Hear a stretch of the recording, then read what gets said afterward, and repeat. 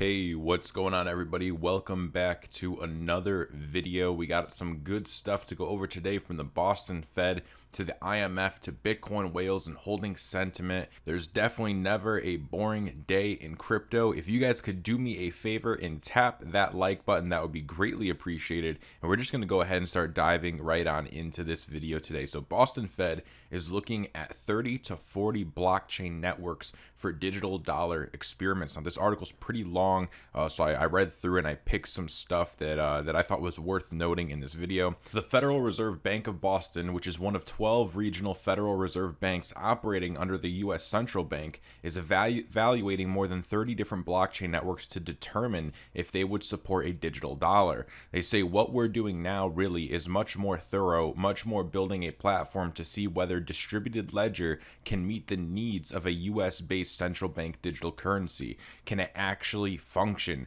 I would think we're probably looking at 30 to 40 different either open source or private solutions at a very high level first, and then doing a deeper dive into a few of them because we're in the early stages of this and we want to make sure we have the broadest view possible, Kuna said.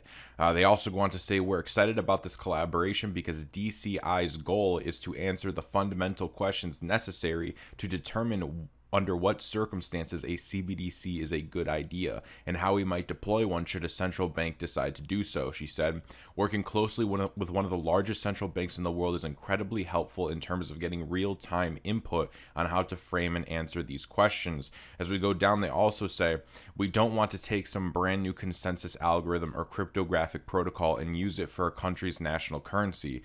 Beyond the basic questions, the Boston Fed wants to know how issues like throughput and privacy might be affected if participants are required to pass Know Your Customer or KYC and anti-money laundering checks. We're not getting granular with this. We're not trying to design and think about product design down to the level of how would someone unbanked use this. We're trying to be flexible enough to allow innovation to answer some of those problems. And I thought that was very interesting. Basically, the ending of that sentence saying we're allowing for innovation to answer some of those problems. My biggest takeaway from that is that the central banks and the Fed, they don't want to go and create their own system. They don't want to, build these things from the ground floor up. They want private-public relationships. They want somebody else to already do the work. Like they said, they don't want to innovate. They want to partner with the innovators. So you can think Ripple and XRP, you can think Stellar, Lumens, and XLM, and they said they're running on 30 to 40 different blockchain networks, but I'm pretty sure they probably already know or have a very good idea already kind of selected down of who they're most likely going with. I would go so far as to say that they probably already have determined which one they're going with, and this is just kind of all for show. I have no way to prove that. That's just my own speculation. I just tend to think that things are planned out far more in advance, far more early than we even become aware of these types of things. Now, if we go down, I thought this was funny as well. The Boston Fed has been looking at DLT technology since 2015 or 16, Kuna said, and has published numerous papers on the subject. The group has also looked at similar central bank digital currency and payment efforts by other central banks. They say our goal really was to understand distributed ledgers and how it was unfolding. The goal hasn't changed. While private digital currency efforts like Libra and CBDC projects like China's digital yuan may have created a bit more urgency to the Boston Fed and DCI's work, so they are admitting that the digital yuan did create more urgency, which we all knew, of course. There's no mandate or timeline to launch digital dollar buy. It just creates more interest in the project. I think they're definitely trying to push a digital dollar. I definitely don't think they're just going to be sitting around, waiting on it forever. I do think that there is some type of timeline that they are following. They have to get this stuff rolling before China, gets their stuff completely out the door and other countries just start adopting it, right? That's the main thing. Are we really going to want or mainly is the US government really going to want the world operating on a digital yuan, or do they want to drop the digital dollar and try to maintain that reserve status if they can at all? So interesting read nonetheless, guys. I recommend you all to go and read the entirety of this on your own. I got this from CoinDesk, and that's the title right there. So definitely go and give it a read whenever you guys have some time. Moving on to Twitter, we got this from the IMF, posted a couple days ago, so I'm just going to let this play.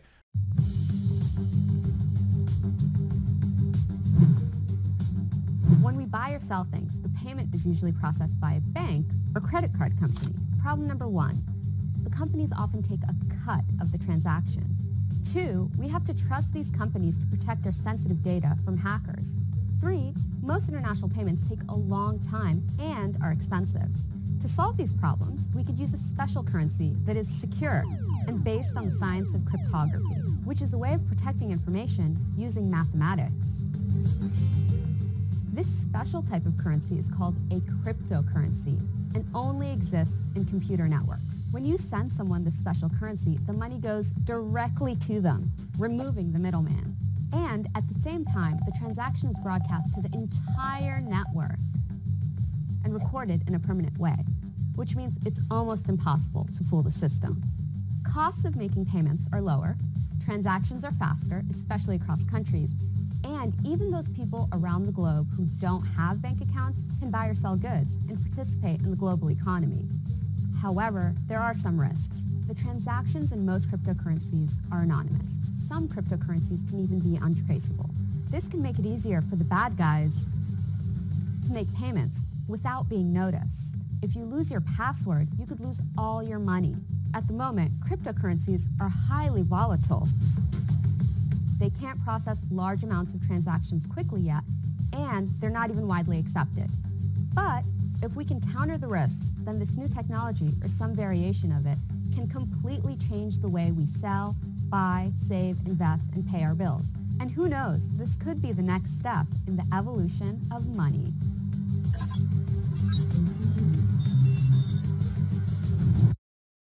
Interesting stuff nonetheless, guys. We have the IMF putting out, at least posting, whether they made this earlier or not. I saw some people saying that this is an old video, but the fact that they are reposting and basically educating on cryptocurrencies, talking about them, this is obviously the direction that they want to take us. Whether this video goes out and gets 1,000 views or whether it goes out and gets 10 million views, doesn't really matter, because this is the agenda that they have in play, and it's what they want to bring about, right? The world, or at least the people running this world, want cryptocurrencies. They get a lot of benefits out of it. So like I always say, expect to see more of this, because this is where we are heading. We also have $243 million Bitcoin transfer turns heads as one of the wealthiest crypto whales on earth awakens. A big time anonymous crypto holder just moved all of his Bitcoin in one of the richest wallets in existence, sending 19,722 BTC, worth more than $243 million, for a fee of $139. The transaction was first cited by a Whale Watch bot Whale Alert. The sending wallet, which first received the Bitcoin in December of 2018, was ranked as the 37th biggest Bitcoin address in the world prior to the transaction.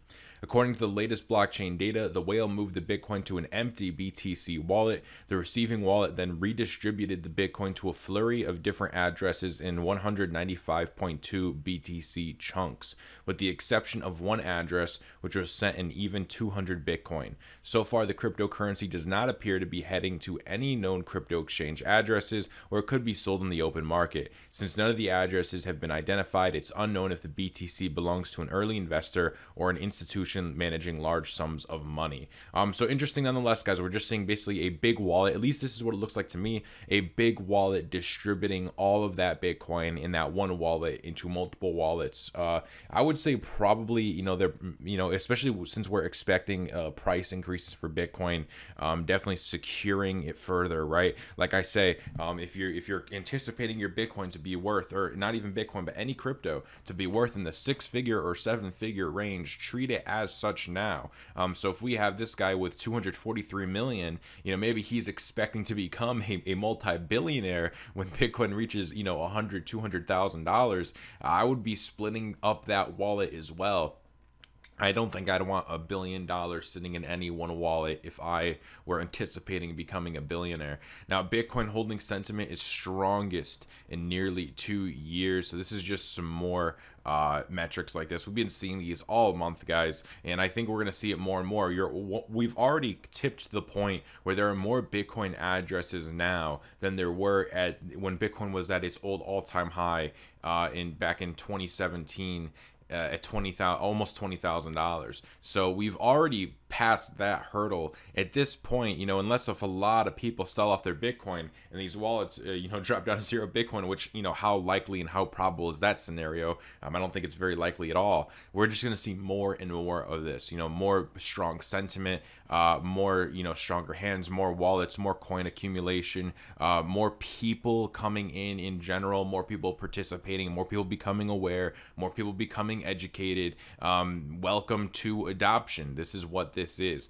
Now, we also have China's Communist Party eyes blockchain for decentralizing social services. Beijing's strategic vision is to use blockchain tech, artificial intelligence, big data, and 5G and social assistance system reforms. Now, it's hard for me to figure out exactly what is social assistance system reforms. And the article doesn't really do too good of a job of really saying exactly what these are, but I thought this was interesting. So this says, for this to work, the party notes it is gradually working towards establishing nationwide connectivity and digitizing social security systems. Its strategic vision is to use blockchain tech, artificial intelligence, big data, and 5G in social assistance provisions. Biggest thing, it's like I'm seeing this as smart cities, right? I think that the main thing they're trying to push across here is it's going to be whatever a social assistance means within the smart cities, because the smart cities are going to be run on what? I mean, they basically tell you right here on 5G, data, AI, and blockchain technology. So, you know, we'll see what comes of this. I would say if there's going to be like a first smart city, it's probably definitely going to come out of some Eastern country, maybe China, maybe Singapore, but I definitely think it'll be in the East first, where there is a massive, you know, like globally recognized, okay, that is a real life smart city, if you guys understand what I'm saying.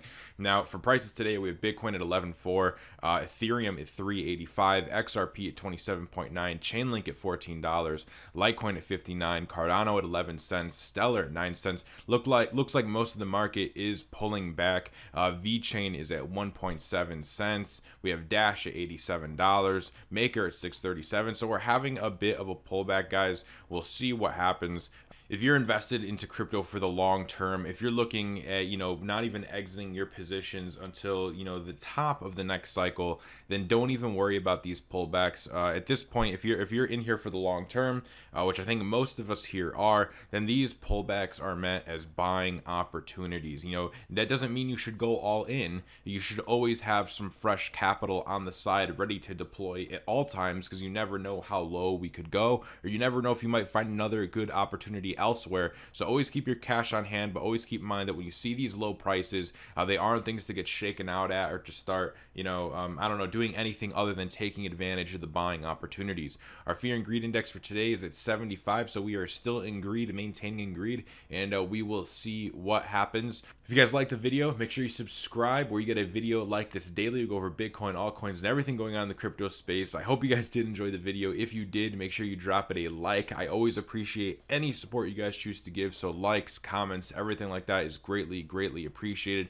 We have finally hit 7,000 subscribers, guys, so thank you all for making this basically documenting of research and news absolutely awesome, and I'm excited to go forward and experience this bull run that is coming, experience this wealth transfer that is coming with all of you. I hope you guys all have a great rest of your days, and I will see you all on the next video.